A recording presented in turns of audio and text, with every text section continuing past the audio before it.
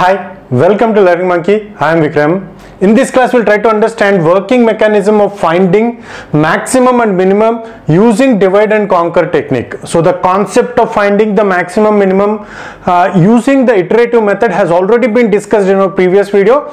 If you haven't watched that video, please watch that video and come back here. And every video on our channel is going to be a part of entire course or a playlist. Our suggestion is to follow the entire course so that you can have better understanding of the concepts. And the link for the playlist is provided in the description below. Now coming to this class, we'll try to understand the working mechanism of finding the maximum and minimum by using divide and conquer technique.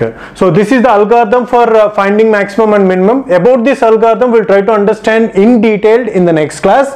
In this class, we'll try to take this example and we will try to understand how we are going to find the maximum and minimum element in this array by using the divide and conquer technique. So the concept of divide and conquer has already been discussed.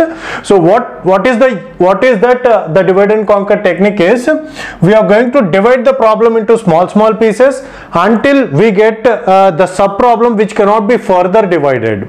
So there we are going to solve the problem of that particular sub problem, and the solution for all the sub problems. We will find the solution for all the sub problems.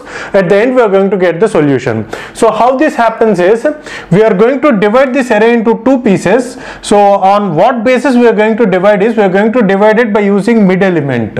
So what is the mid element? It is 0 plus 8 by 2. So to find the mid element, so we have to have the index 0, the starting index and the ending index. So to find the mid element, it is 0 plus 8 by 2. So the mid element is 4. So here is where the array will get divided.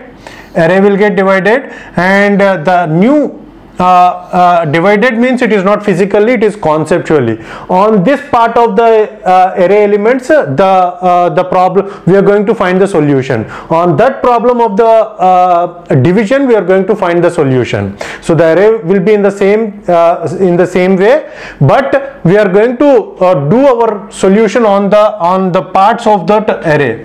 So after division, it is going to be 0, 1, 2, 3 and 4. These are the elements. Okay, so now the elements are 4, 7, 3, 2, 9, and then other half is this is 6, 8, 1, 5, and the indexes are 6, 5, 6, 7, 8. Now until which point we are going to divide, that is the question. So it is what we call it as a base condition. So until which point is, until the array elements, until we get the size of the array as 2 elements or 1 element. If the array is having only 2 elements, if the piece is having, the sub problem is having only 2 elements or 1 element, there we are going to stop our division. There we are going to find the solution. So how the solution is found, that we will try to understand. Again the division is done. 0 plus 4 by 2, 0 plus 1, here the mid value is 4 for this division, and for this division 0 plus 4 by 2, which is 2, here the division is done. Here the mid is 2, mid is equal to 2, and the elements are 0, 1, 2. Here these are the elements, and the next half is, the other half is, it is 2 and 9. And the elements are the indices are this, and on this 5 plus 8 by 2, which is 13.5, we are going to take the floor value, sorry 12.5, we are going to take the 13 by 2, which is 6.5, we are going to take the floor value, we are going to get this one. Okay, so this is where the division is done, and the elements are 6, 8, and the indices are 5 and 6, and the other half is, this is where the division, and this one. Okay, and so still we need to divide because this is having 2 elements. Okay, so where the division is done, 0 plus 2 by 2, 2 by 2, which is 1. So here is where the division is done. Okay, so now it is 4 and 7, and this is this is 3, and the elements are 0 1 indexers are 0 1 and 2. Now until we divide this into 2 elements, we are going to divide this array into small pieces. Here we are having only 2 elements and here we are having only 1 element. So how to find the solution? How to find the solution is, we are going to find the maximum.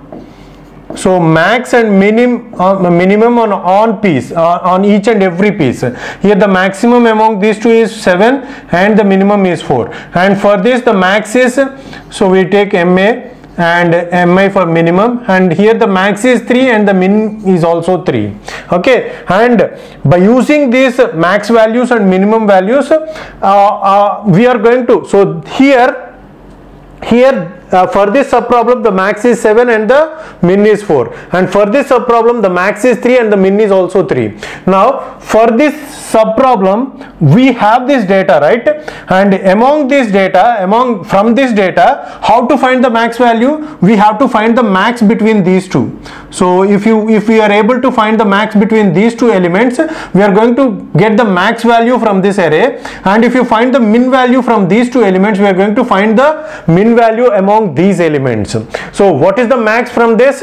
So for this array the max is 7 and the min is 3. So first one is max and the second one is min. And what about this one? So this is, for this the max is 9 and the min is 2. So I am writing max on the top and min on the bottom. Okay, so now on these two, which one is the max one? So the max is 9 and the min is 2.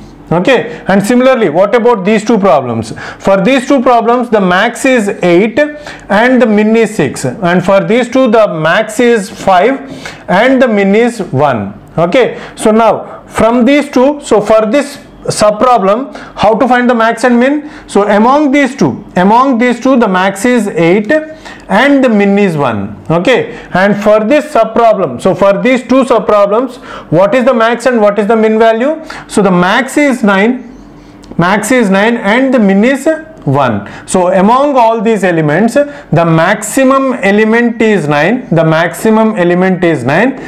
the minimum element is 1. It is very simple. So from this array, so the maximum element is 9 and the minimum element is 1. So this is how the algorithm is going to produce the solution. So this is how it is going to divide and it is going to conquer the solution. Okay, so in the next class we'll try to understand this algorithm. Using this algorithm and using the same example, we'll try to solve the problem.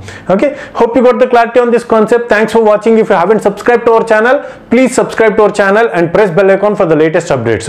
And if you have any doubts regarding this concept, please post your doubt in the comment section below. And if you feel that this video is helpful to you, please give us a like symbol and please share this video with your friends so that they will also get benefited. Thanks for watching.